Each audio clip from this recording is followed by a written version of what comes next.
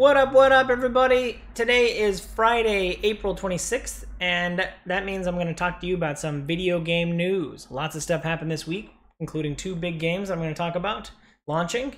So yeah, let's get started. So at the beginning of the week on Tuesday, MK11 has launched. I am currently playing through it and enjoying the crap out of it. The only really commentary that I have is I've been playing through the storyline. That was the first thing I did because I'm a narrative-driven gamer and I care about the stories in video games. And so what I did is I don't know if people have been watching for long enough, but I typically crank the difficulty all the way up, and I'm usually in like the first few hours able to like hamstring, or jerry-rig my way through the video game. But in this game, I could not. There's 5 difficulties in the game. Very easy, medium, hard, and very hard. And I cranked it up to very hard, and it is very hard. I got my ass handed to me for 45 minutes. So, yeah, I couldn't even get through the first fight, which was hilarious. I needed to learn all the button presses. I did play through the tutorial to give me a little bit of help on that end, so I know which buttons to press, because I'm not a big fighting game person. If you have stopped by or if this is your first time, I don't play fighting games very often. But I decided to play this one. I then cranked it down to just hard, not very hard, but hard, and I was able to jerry-rig my way through the first fight, and then I got to the second fight, and I got my ass handed to me again for another 45 minutes. So all I'm gonna say about that is, and then I finally dropped it down to medium a couple days ago, and I was able to like at least make progress. Maybe a little bit too easy now though. So what I'm saying is, maybe difficulty scaling should be. I would assume that difficulty in a fighting game is hard to judge. Like if it's like number of actions per second, if that's your limiter, then like, I don't know how to, yeah, I'm not a programmer. I don't know how difficulty is judged in this case, but medium, I think, is a little bit too easy, and hard is hella hard. Yeah, but the game made it easy for me to crank it in between fights or something like that, so maybe I'll just give me a reason to play a second playthrough, depending on how short the story is. But overall, I'm enjoying my experience with MK11, and I will be playing more. Really enjoying that. I played MKX a lot, and so I recognize a lot of the characters. Everybody's kind of in the same story state that they were the last time I saw them. And super interested to see what comes out of that. Game's got an 83 Metacritic, which is good enough that if you're a fighting game fan, then you probably enjoy the game. But not necessarily a 90 rated must-buy. Everybody who plays video games should buy this game. I kind of have like a weird scale that way. But if you're a fighting game fan, I think MK11 will give you what you want. Next, coming out today was Days Gone, brought to you by Ben Studios at Sony. It launched with a 72 Metacritic, and that gave me some pause. Read a couple reviews, said that the game was kind of glitchy, that the main protagonist, he's got some flaws that don't really get addressed in the game.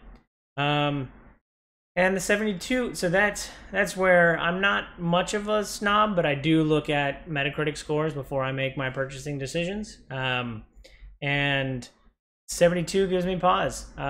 So I went and delved deeper, and maybe eventually I'll grab a hold of it, because I am looking for a zombie survival narrative-driven shooter game. But hopefully something fixes it to make it a little bit more enjoyable. I might check in on it. But, life's too short. I want to play good games. And 72 is probably right at that cusp where I start asking questions about why is it bad. The reason, I don't know, if you've watched this before, I've been pretty much on the fence about this. I've been thinking it's going to be good, I've been thinking it's going to be bad. Whether or not I'd buy it or not has been something I've been debating to myself for the past month or two. I want The Last of Us, and so I thought this would be a game that would kind of scratch that itch. But at 72, I'm probably not going to work my way through this game until later, until it's cheaper. That's you. That's some of it'll go. One day I'll have a perfect formula that says Metacritic score plus certain keywords plus something else equals value of game or something like that. But I don't have that yet. But 72 gave me pause. I'm not willing to spend $60 on a 72 rated game. Unfortunately, even if it does contain zombies and Sam Witwer, who I enjoy his acting. But yeah, if you end up picking it up, tell me what you think about it. But I'm going to hold off and maybe play it at a later point. Moving on, those were the big games that kind of launched this week. So Epic kind of threw the CEO of Epic kind of threw the gauntlet this week at Steam and said, I read an article saying something along the lines of Epic and its store will stop pursuing store exclusives if Steam has a more competitive rate, like the amount of money that the publishers get back when they sell a game on their platform. It sounds like the gloves are off. Like Epic has just tossed the gauntlet in the middle of the room and said, "Hey, we'll stop, crapping all over your community and pulling away people from your mind share if you just give everybody a better, give all the publishers a better rate, developers a better rate." I think it's super interesting. I don't fully trust like the motivation, but if they're doing something to make the industry better, then all the more power to them. I don't know that it's been unfair or something like that, but I do know that I would assume a indie dev lives and breathes on their margin, and if they can get 90% of the revenue back rather than 70%, then that's a big deal. That determines whether or not people get jobs. I've talked about Epic a little bit before and how the store creating competition, and this is the ultimate form of competition is hey, actually it's really like cutting through the BS. Hey, if there's like an industry standard that works and is better for everybody, then more power to them to kind of like force people's hands. I think it's super cool. But I do have like a hesitation. I don't know if this comes from like some master. I don't see all of the workings yet of like, does Epic have some master plan to like just take Steam out of the market by doing something like this? I don't think they will, but if they can move Steam, further towards giving devs more money back on their sales, then more power to them. Maybe this will inspire Steam to actually make games again rather than just being a platform to sell games on. But cool. Moving on, there was an article about the PS5 is more than it. It was like the phrasing was so perfect. The PS5 is more than a year away, and it's like, great. I assumed it was more than 12 months away from now. It might have well have said like, the PlayStation 5 is exactly 16 months away or something like that. Like the verbiage in the article was so like precise that you could hear that they were, if you read between the lines, you could see that they were saying something like, hey, it's going to be here Q3, Q4 next year. Or even at E3. Like E3 2020, PlayStation 5's out, go buy it now.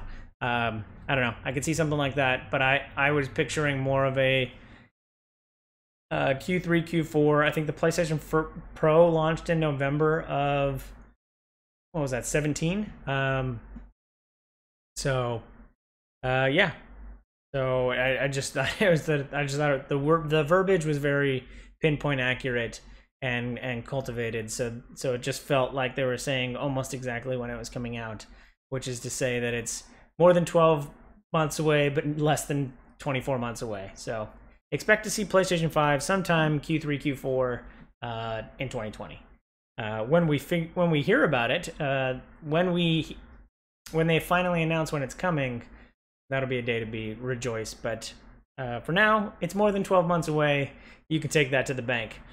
Cool. Nintendo has made big strides. They announced in their earnings call that their digital Digital sales on the digital revenue for Nintendo reached $1 billion over the course of the fiscal year. So April 1st, 2018 to March 31st, 2019, they made $1 billion on digital. I think that's crazy. Oh, no, sorry. I don't think that's crazy because everyone has a digital platform that sells video games on and makes $1 bajillion. Considering that's most of the market nowadays. Considering Xbox has gone fully discless on some of its consoles.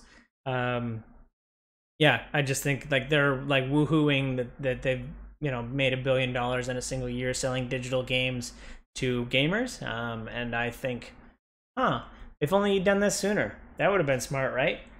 Think of all the billions of dollars you haven't made. I think the kind of like hurrah, hurrah, like was just I don't know. Anyway, before I get tongue-tied talking about how Nintendo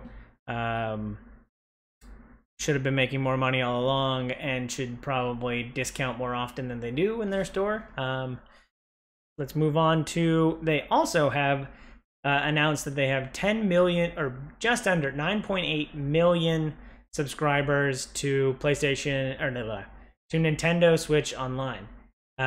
When you sell it for $20 a year, and it's the only way that you can get online cloud saves and access to playing multiplayer, yeah, you're gonna get a lot of subscribers. A lot of people own a Switch. It's constantly selling more than any other console on the market. So no surprise there. But glad to hear that people like me are Switch owners are buying into Nintendo Switch Online.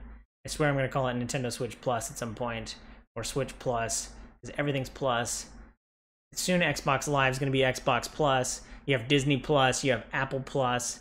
Everything is Plus. So just call it Switch Plus, and I'll buy it for $20 a year.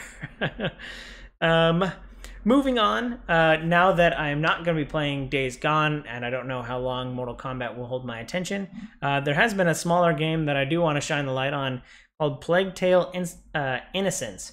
All I know about it is there's a bunch of rats in this like medieval town, and there's just rat swarms. I think it's set during the bubonic plague or something like that. I thought it looked like a very like Telltale narrative type game. And now it's looking more like a stealth-based, like puzzly game. Third person. But it might be a game that I pick up sometime soon. I'm definitely gonna pick up Cuphead on the Switch, sometime soon, because I can't wait to play more of that. But yeah, Plague Tale Innocence. It comes out May 14th. Correct me if I'm wrong down below. But tell me what you think of that game. Tell me what games you're playing. Talk to me about video games. That's all I want.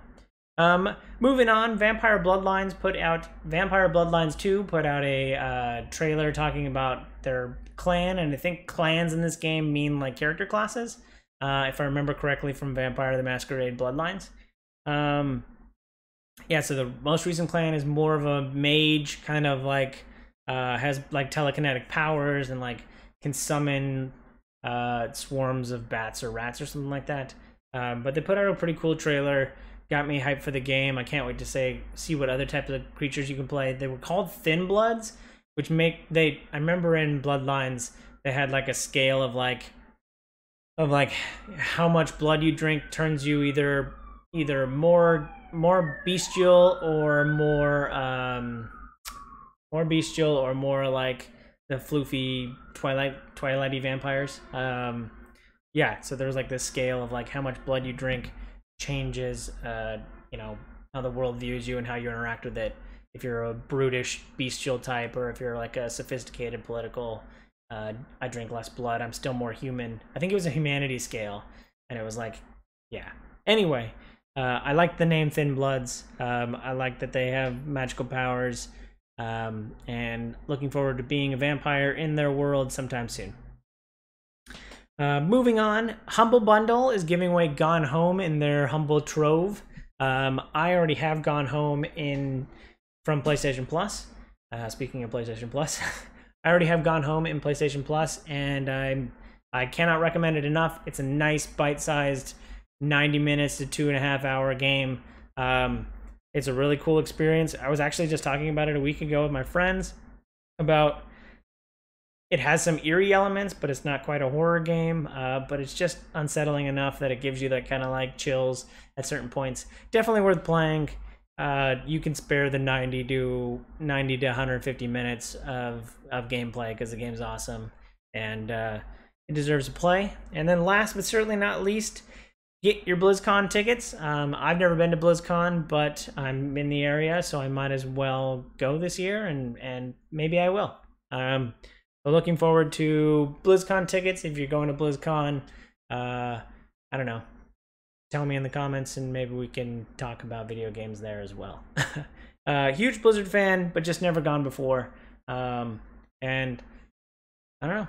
Maybe I will this year. Trying to think of more things more conventions that I can go to get closer and closer to video games and news and all that kind of stuff.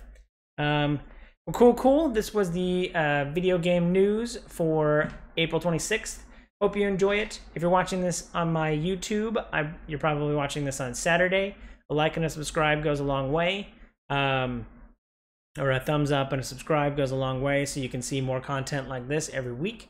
And if you're watching this live Friday night on my Twitch, a follow goes pretty far and a subscribe goes the furthest. I have emotes, working on setting up my own Discord so that we can talk about video game news in Discord in one place. But cool. Let me know if you enjoyed. If you think I forgot anything from this week, tell me about it in the comments below. Hope you enjoy. Hope you have a super weekend. Hope you have a super Friday. Hope you are super. Thanks. Bye.